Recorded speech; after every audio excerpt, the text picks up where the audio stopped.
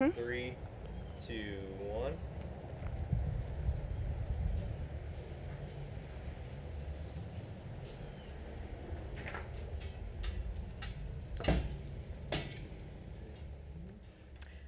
Welcome to the Gullah Museum. I'm Janet. It's good to meet you. The bottle trees came from the Congo Okay. in Central Africa.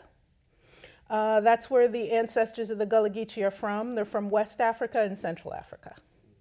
So this tradition is about warding off evil. So there are different evil spirits in Gullah culture. So there's boo hags, plat eyes, and haints. Haints are probably the most famous. That's where haint blue comes from. So you put these bottles, blue ones, in your yard on a tree, and that wards off evil. Awesome. Cool. So the ancestors of the Gullah Geechee were brought here to grow rice. When the European colonists tried to grow rice, they failed. When they found out that there were Africans that knew how to grow rice, they told the slavers to get Africans from the rice coast of West Africa. So this is what rice looks like when it's still in the husk. I like to show this to people because I don't think very many of us have seen rice in this state.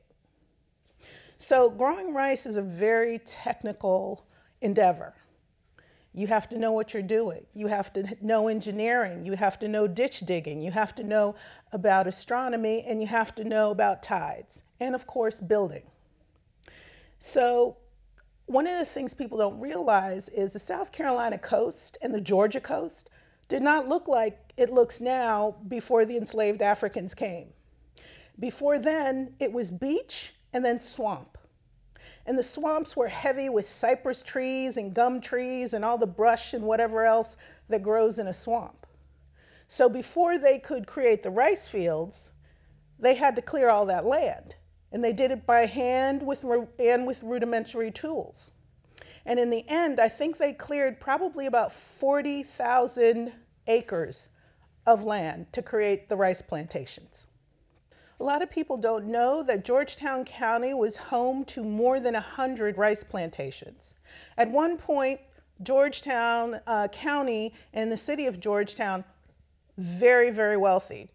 One of the things people don't know about rice in South Carolina for the most part is rice and indigo, those were the two major cash crops in colonial times.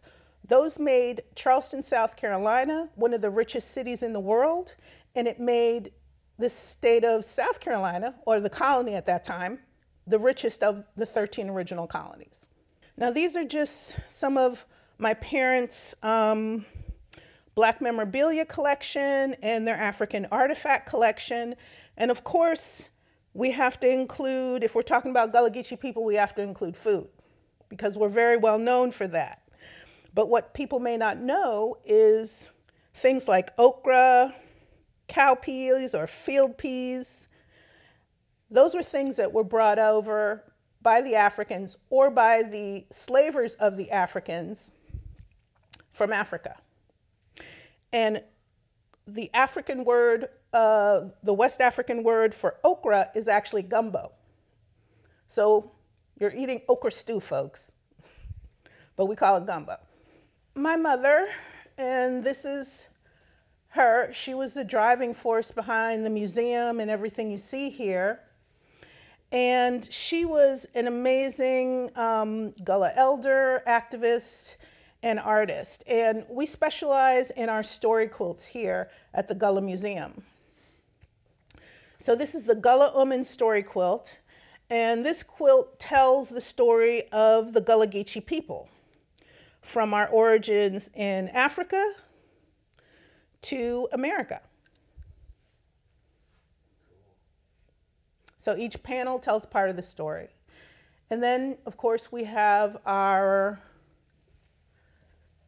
Gullah Geechee midwife quilt that my mother made to honor her mother because she was a midwife. And in fact, this is a birth certificate of a child that my grandmother helped bring into the world. Now, at the turn of the last century, Gullah Geechee women went to the Penn Center for training in Western medicine. Some of them were probably already midwives, some of them were probably first-time midwives, but they went to the Penn Center, and that's where these photos are from. One of the quilts we're proudest of here at the Gullah Museum is the Michelle Obama Family Story Quilt. This is a replicate of the original quilt. The original quilt is now part of the Smithsonian's permanent collection. And the story behind this quilt is a guy called my mother before the first Obama inauguration and said, "We're doing a special Quilt for Obama exhibit in DC. Would you like to participate?" My mother, of course, wanted to participate, and then he told her, "I need the quilt in 15 days. Well, my mother hadn't created the quilt. So she quickly made up all the different pieces of this quilt, and then she got her quilting circle together. These are the ladies from the quilting circle, and most of whom were in their 70s when they made the quilt, and those ladies knocked that quilt out in 14 days. And so each panel of the quilt tells the story of Michelle Obama's family. Now, a lot of people don't know she is Gullah Geechee. Her family is from Georgetown. They were enslaved on a plantation, originally enslaved on a plantation about 10 miles away from here. And like many Gullah Geechee, they moved into town after freedom. So this handsome young man is Dr. Lorenzo Dow Turner. We call him the father of Gullah studies. Dr. Turner was the one who did the scholarly research and was able to prove that the Gullah language is in fact a language. It's not broken English, baby talk, or bad English. It's the first English Creole ever developed in the United States. One of the things that he discovered when he was interviewing Gullah Geechee people in South Carolina and Georgia was something called the Mende song. Now, Mende song is a 5-line song that was only sung by one family in Georgia.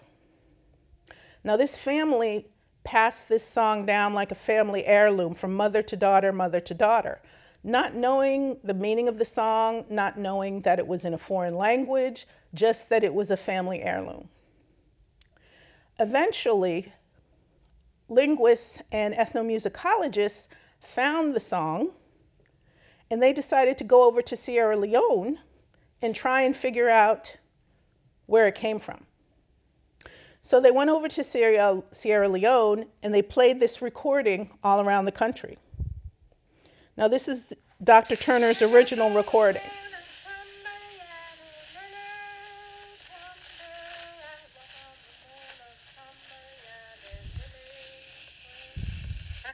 Now, they didn't have any luck at first. And they finally were in a very remote part of Sierra Leone, which is where the Mende language is spoken. And they played that song, and a woman began singing along to it. So there's a beautiful documentary called The Language You Cry In on YouTube that you can watch for free. And it tells the story of how they were able to reunite this family in Georgia with their tribe in Sierra Leone, which, as you know, is very rare and almost unheard of.